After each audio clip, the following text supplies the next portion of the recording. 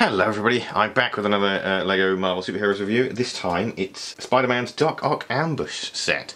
This was another set from 2012.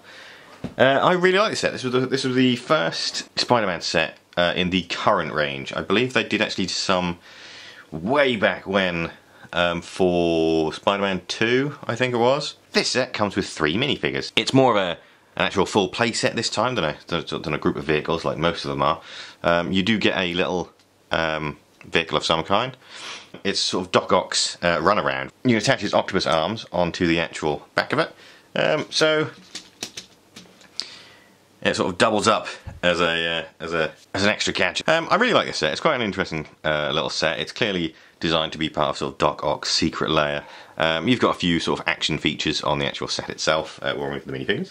You've got a little section here that you can open up. You can trap.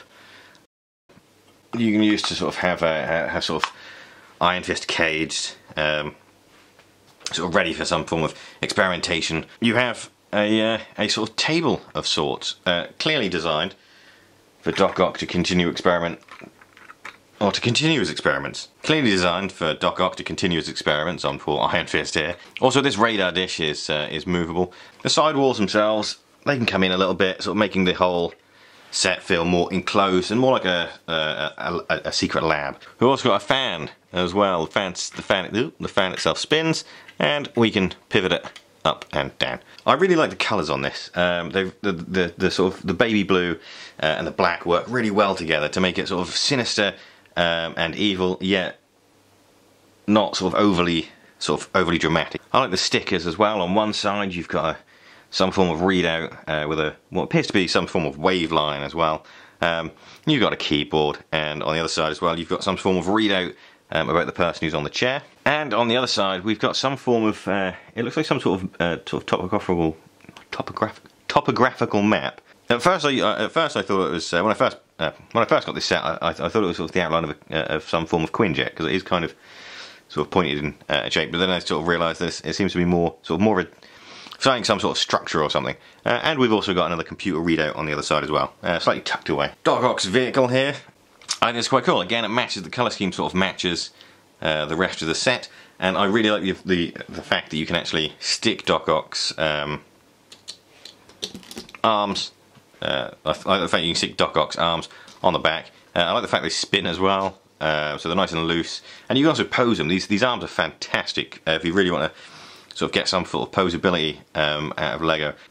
You also get 2 flick missiles on either side. I'm not going to push them out too far because I don't want to lose them. The minifigures themselves, you get 3 in this set. You get a Spider-Man, you get an Iron Fist, who is unique to this set, and Doc Ock, who is also unique to this set as well.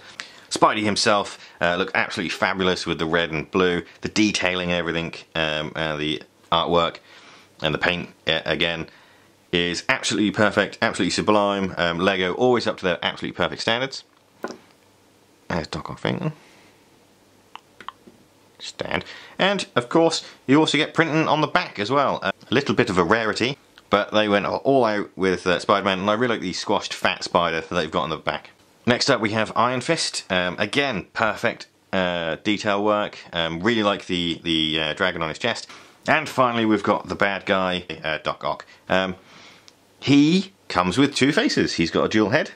The second head, he's got his glasses, the red tint on his glasses lifted up. He's got more of a sneer than he does on his other side. And there's really crisp detailing on the glasses and the eyes. He really looks quite sinister. And of course his front face, he looks incredibly angry, like Spider-Man has interrupted his experiment on Iron Fist. You also get him, you also get his arms as well, which LEGO have done a brilliant job at recreating. They've got lots of joints and lots of bends, so you can sort of, as I said earlier, really bring some posability to the actual set. Overall, I'd say this is an absolutely fantastic set. If you're a big fan of Spider-Man, you don't yet have this set, I'd definitely seek it out.